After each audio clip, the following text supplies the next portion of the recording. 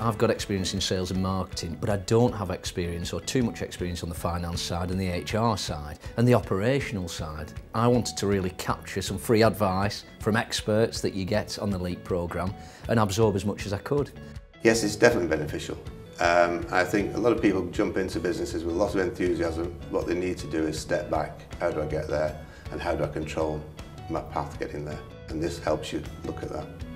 It just gives you that backup to meet other people, the networking side of it as well. And it's just always good when you're on your own or in a partnership that you've got other people's opinions there to help you. And these people are experts in their field, and you know, you'd be stupid not to take any advice that's given.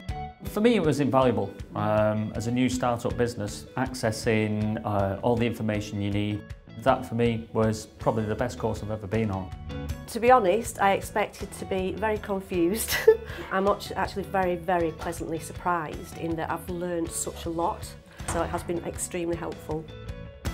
I think it's a benefit because it also has ongoing support. It's not just a course that you would come on and then you're left to your own devices.